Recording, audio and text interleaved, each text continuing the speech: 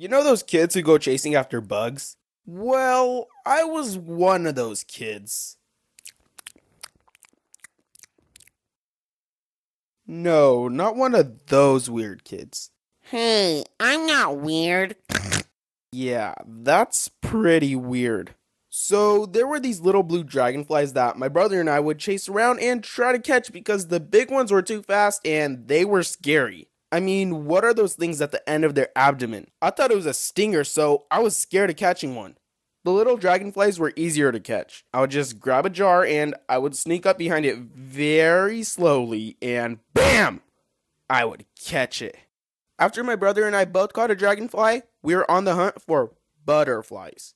Well, I thought they were butterflies, but I later found out that they were moths. Mommy, I got a butterfly. That's not a butterfly. Then what is it? It's a moth.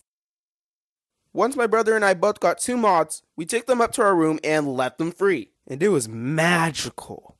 No, not really. They didn't even fly. We decided to take them back outside so they could be free. But we couldn't find the moths. They were gone. And then my brother was like, "You know moths eat clothes." I started searching everywhere around the room for them. I was like, "Oh no, they're gonna eat all my clothes." I don't know what happened to them. I guess they died or something. Or did they?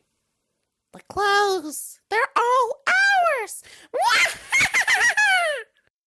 Oh my, I almost lost my voice doing this video. Those high-pitched voices made my voice crack so much. But I really wanted to make it sound right. Once I was done recording the audio, my throat felt kinda sore. And it was like that for a couple days.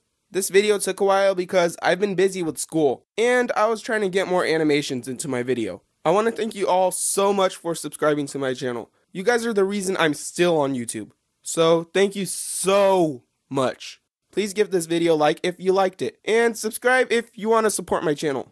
Hey, and comment down below if you chased any bugs as a kid, and which ones did you catch?